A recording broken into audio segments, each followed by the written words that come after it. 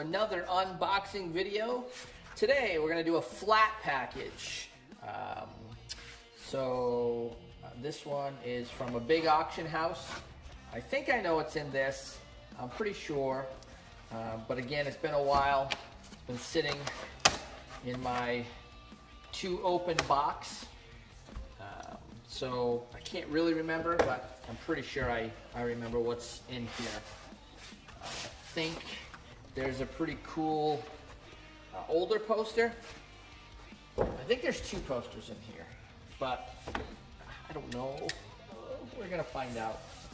We're gonna find out. What do you think of my Phase 4 poster there and my Creep Show?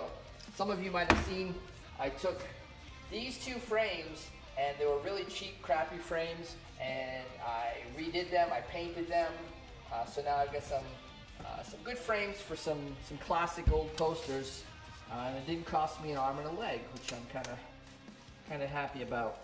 And I like the design of them as well. I'm probably not going to be able to do that with big posters, but for some of the smaller size posters, I think I can. This is a French small, and I think this is, if I'm not mistaken, a Yugoslavian one.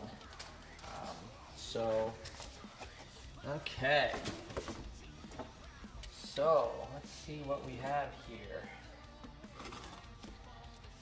Some of you might recognize the packaging from the auction house, if you've purchased from this auction house before. Okay. See what we got going on here.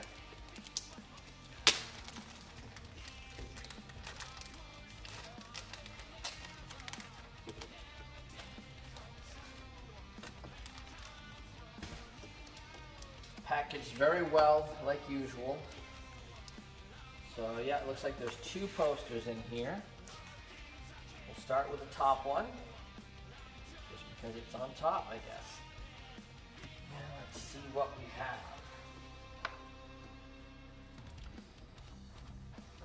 Let's see what we have.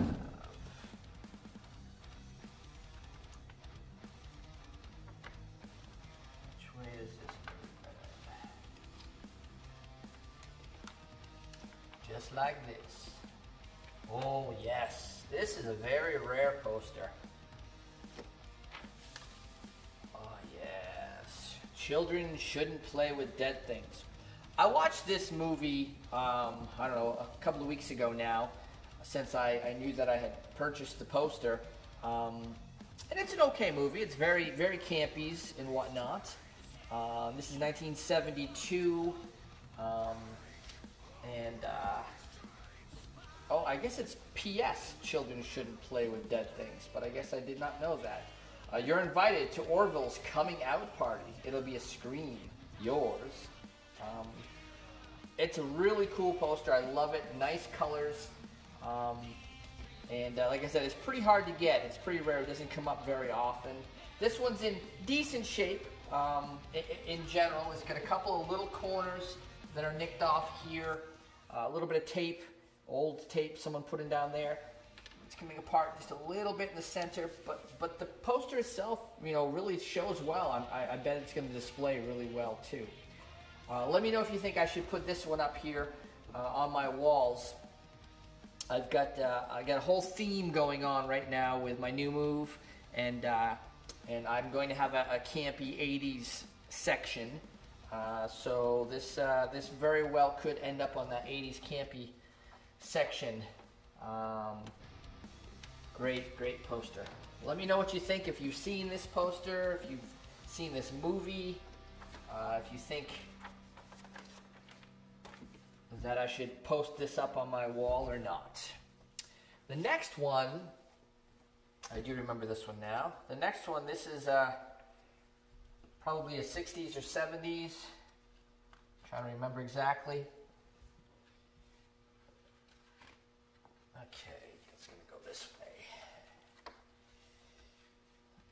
And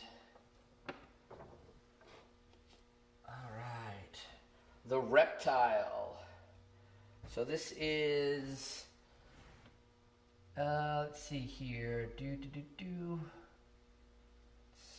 Well, I'm not really sure. It's a Hammer production, so I'm guessing that it's probably somewhere in the 60s based on that. But I don't know. Anybody knows what that is? Go ahead and let me know what year this thing came out. I'm sure I'll look it up and I'll figure it out at some point. Oh, 66. 1966, yeah. So, cool if you're into Hammer movies. This is a pretty cool one. Look at that reptile face. It's in decent shape. It's got some pinholes. It's got a little bit of, whatnot going on, but, it's a 60s poster. They're going to look like that. I still think it's going to look really cool when it's displayed.